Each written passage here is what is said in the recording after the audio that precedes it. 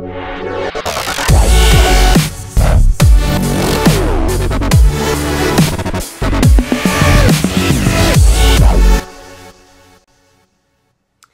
everyone, it's Denise Onofree, your relationship strategist, and we are going to pick up in the workbook part 2, Clarity to Connect, in this week's video. If you haven't already downloaded parts 1, Calm to Connect, and part 2, Clarity to Connect of the workbook, head to my website, www.myrelationshipstrategist.com.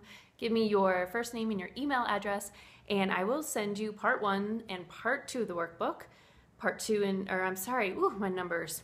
It's a good thing I'm not an accountant.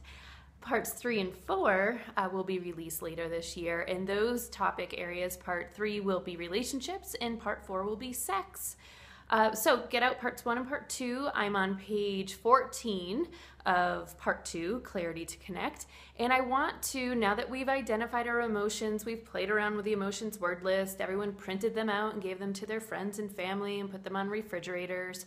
Now that we've identified the emotions, I want to dive a little bit deeper into the emotions so that you are more clear with yourself on what's happening with you when you feel specific emotions, so that you can make your relationships easier and more connected.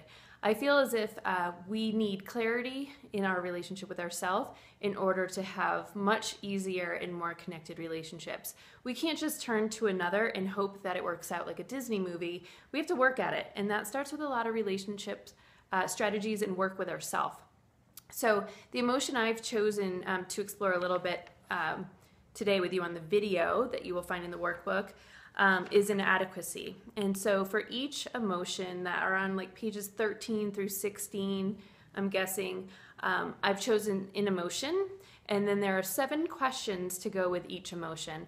And I won't list them all off today. I like to keep these videos short. I do want to inspire you to go to the workbook and work through these things yourself so that you are getting more clarity with yourself, so that when you turn toward another, you can better articulate where you are emotionally, what happens to you emotionally when you're feeling certain emotions, what thoughts come up for you, how you feel, and going back to a previous video, what you might need based on those emotions. So this week I want to talk about inadequacy, but I kind of feel like this video is already getting a little too long. So just do that. Go to the website, www.myrelationshipstrategist.com, and enter your name and your email address, and I will get you parts 1 and part 2 of the workbook. Head over to page 13, 14-ish, and start working through the 7 questions that go with each emotion that I've chosen for you to work on. And if you don't already have the emotions word list, you'll find that in the workbook too. All right, have a good week, everyone. I want to keep them short and sweet. Head to the website. See you next time.